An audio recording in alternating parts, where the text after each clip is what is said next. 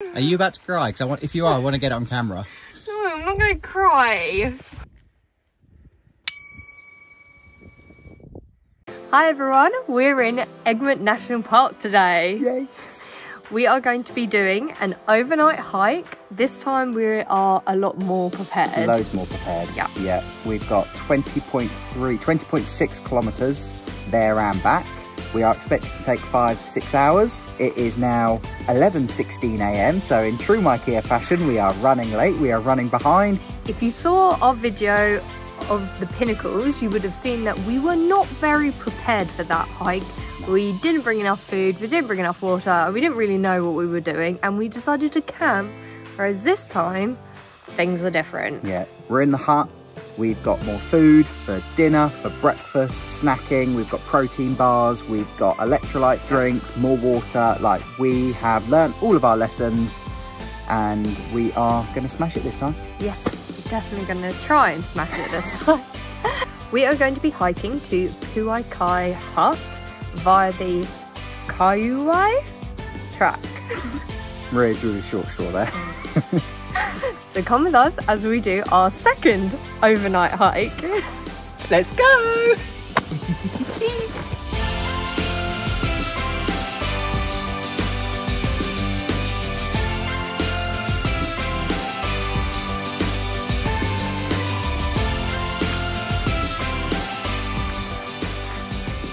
Why Egmont? It's probably been on Maria's bucket list for New Zealand for a while. It's got a really iconic looking mountain. It's very postcard worthy. It's Mount Taranaki. Hopefully, all being well, we'll be able to see it. We saw it first thing this morning. We saw a little bit of it yesterday when the clouds broke for about half hour or so. It's meant to be cloudy and sunny all day today, rainy all day tomorrow, so we will do well to see it again, but fingers crossed. It's a trap.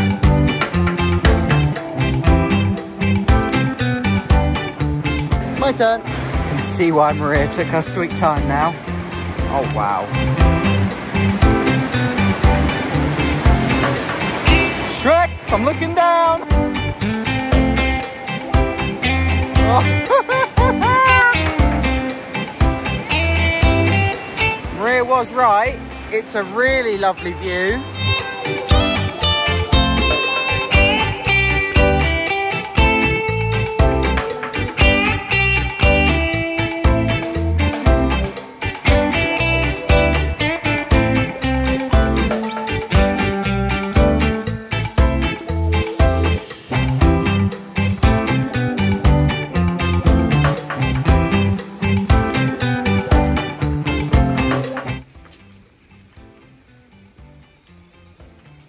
This is what the world sounded like before humans.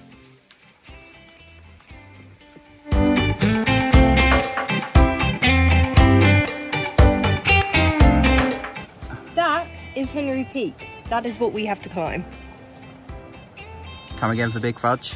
That is Henry Peak, and it is what we need to climb. We have to climb over it to get to the hut. Oh boy.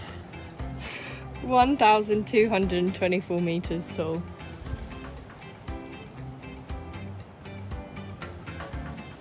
Given we've just seen how high up we need to go, and the hut is on the other side of what you've just seen, now seems like as good a time as any to have a wrap, have some food, re-energize for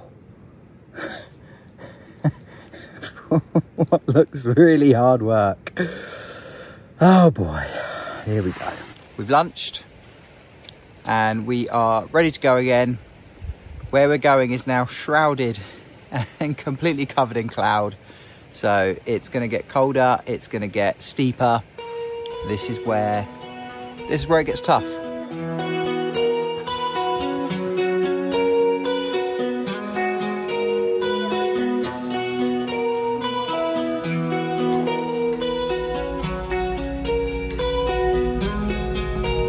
As nice as the ground was where we had lunch, kind of wish we'd had lunch here.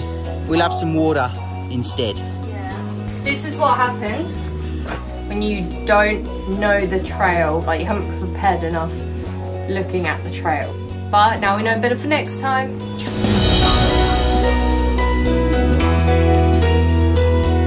Let's get going.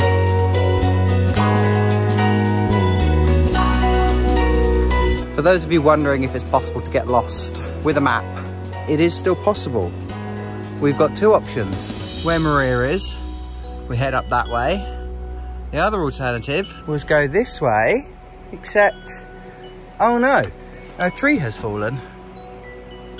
We're stumped. So Maria is going to explore to see if she can see any semblance of a track or a trail marker. Oh, yeah, no, it's here. I'm on it. Bingo! Hey, she's found it.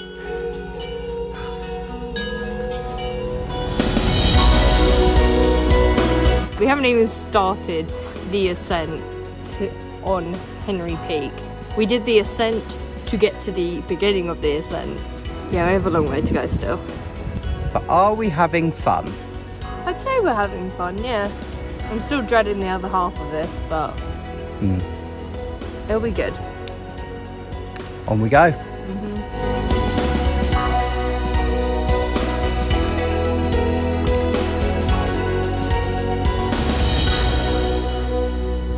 I must say, this is quite unlike any hike that we've done before.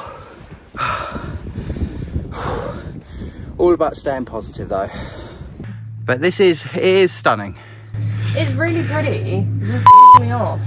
That it's just so difficult. Your feet are hurting because you're just standing on, like you're trying to balance on roots of trees. So like it hurts your feet.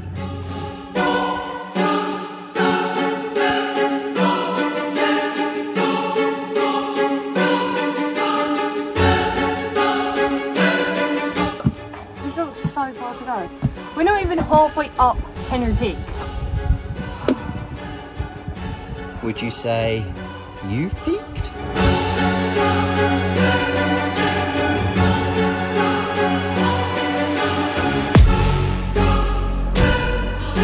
I'm feeling very defeated right now. We're only halfway up the mountain. And I'm like, I can't go any further. I can't go any further. Then I'm like, I can't stay here all night. It's too far to go back. We've got to keep going.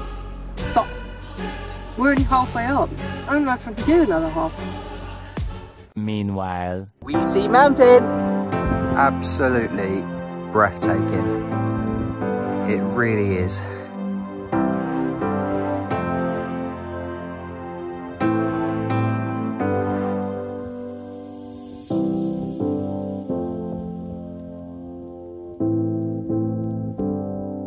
And then it was gone. Goodbye, Mount Taranaki.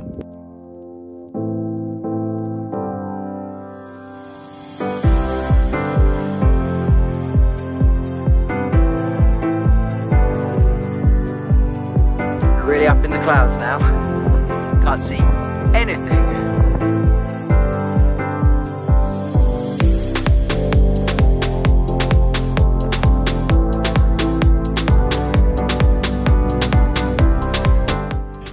It's not the highest point on the track. What? Congratulations, you made it to the top of Henry Peak at 1,224 meters. Despite the climb, it's not the highest point on the track. Right, we need to go down because it's freezing. My hand is like red. Let's go.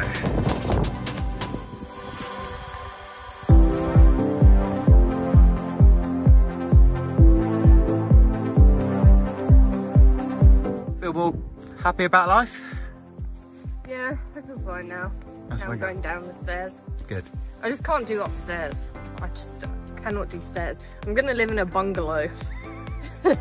That's how much I despise stairs. I imagine you living in a multi-storey house but with a lift.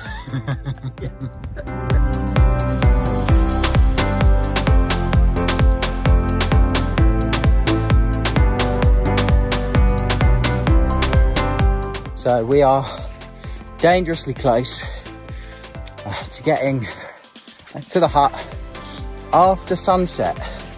This is, we're cutting it fine, it's gonna be close. That's what you potentially can see. But this is the reality. Can't be far now.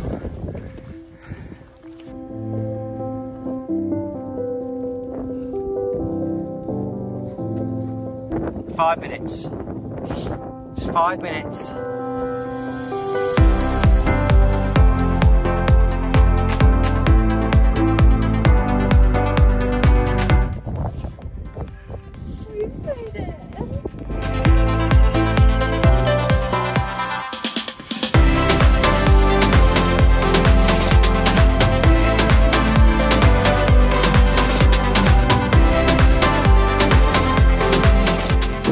Now? Yeah, well, there's no lights. It's a very basic, it's considered a standard hut. So there's no lights, there's no electricity, there's no running water. The only thing in here is a fireplace, but it's what we want. It's shelter. Yeah. Wow. So here we are. We have made it to our accommodation for the night, the hut. The sun has set. We got here just before sunset. The moon's out. New Plymouth is lit up. The clouds are rolling in. It's pretty stunning.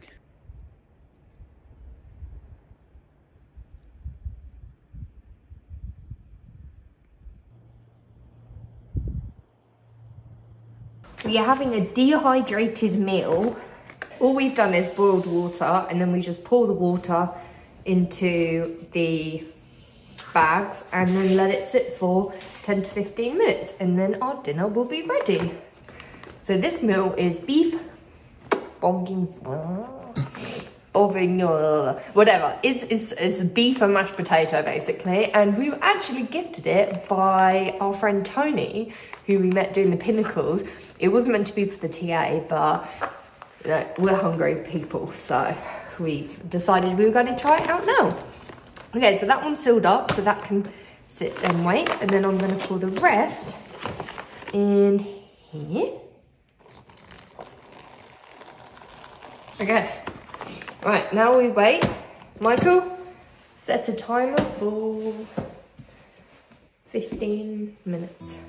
We did 12 kilometers today to get to this hut because I thought that this was the only way to see the photo point that we went to go see today that was obviously covered in clouds. However, when we were there, we met these two German girls and they informed us that there was another route that was only 2 hours long. So tomorrow, we will not be hiking 6 hours back down the mountain in rain. We will be going 2 hours in the opposite direction to get down to the road, and hopefully praying to God someone will be generous enough to give us a lift back to our van. In other news, we were in the other bunk room. You may notice this is not my sleeping bag. No. And this is not my sleeping bag. No, they're just rogue sleeping bags that live in this hut. They got left behind. Extra warmth and a pillow each. Yeah, so we've really lucked out. We really have, yeah. It's ended well. It was, I know I was about to cry for the past, like, the last 2 hours of the hike. I was on the verge of tears and crying, like to the point I was praying, because I just needed the strength to get through that hike. But hopefully tomorrow it's just going to be smoother. But yeah, we've had a lovely night. It's been a good night. We've had our meal that Tony gave us, and yeah, watched some Grey's Anatomy, because even on the side of a mountain you can get 4G. 5G at times. 5G at times. So we will see you guys tomorrow for the continuation of our adventure. Yeah, sleep well.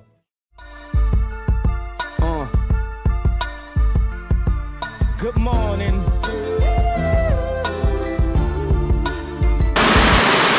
We have just been startled awake by some people. The path to the photo place comes right past, and I think people get curious and want to see inside the hut. So we've just been woken up by some kids coming up, but it's fine because we needed to get up anyway because it is 10 to 8 and we need to get down.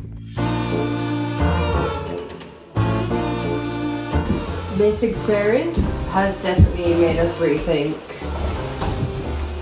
a lot of things, but I'd rather do 2 hours and figure that out than walk 6 hours in this. We're just not equipped. We're just not equipped. We're just not equipped. No. Let's be realistic, okay? But you know what? We've learned where our boundary is. Yeah. We have learned where our boundary is. Wind and rain. Yeah, wind and rain. We just need to get off this mountain. This was a terrible idea. We have got on our emergency ponchos, we are packed, we are ready to go. The weather outside is terrible. But luckily we've just checked the map. It is 5 kilometers, but it is all downhill. So we're pretty good at going downhill. We should be able to do it. It says estimated 2 hours. We can probably get it done in about 1 hour 45. And then we just have to figure out from there how to get back to our van. I admire your optimism. It's gonna happen. But we are questioning all of our life choices that have led us to this moment.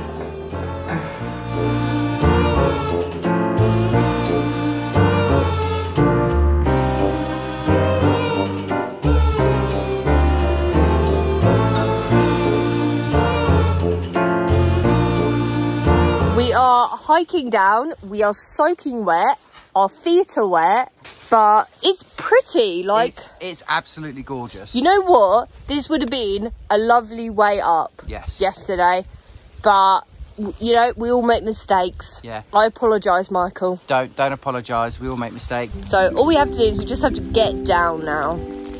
So, we just gotta keep on going.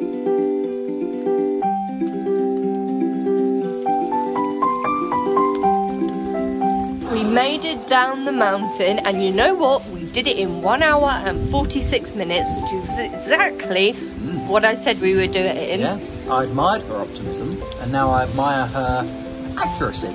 This was the safe and mature thing to do, even though we have now gotten to a car park, and we have no way of getting to our van. Or do we? Or do we? Well, I did speak to a man who was sat in his car waiting for his daughter, and I asked him if it was possible for him to give us a lift out of here. He has said that he's going to be back in 10 minutes and that he will be able to take us to Egmont village. That's nowhere near where we need to be, but at least it's nearer. It's out of the national park, which means that we can get probably more likely to get a ride. Yeah. Fingers crossed he comes back. He may not come back. We're doing pretty well. Yeah. I'm proud of us. I'm proud of us too. We have made it back to Lucy. The guy and his daughter were so sweet, and they actually gave us a lift the whole way back to our van. We are back. Honestly, if we'd been 15 minutes later, he would not have been there. He was literally just there because he was waiting for his daughter. Honestly, New Zealanders are just the best. It has been absolutely brilliant. We will see you guys next week for our next adventure. Make sure to like, subscribe, and turn on those notifications because we're here for you every Monday.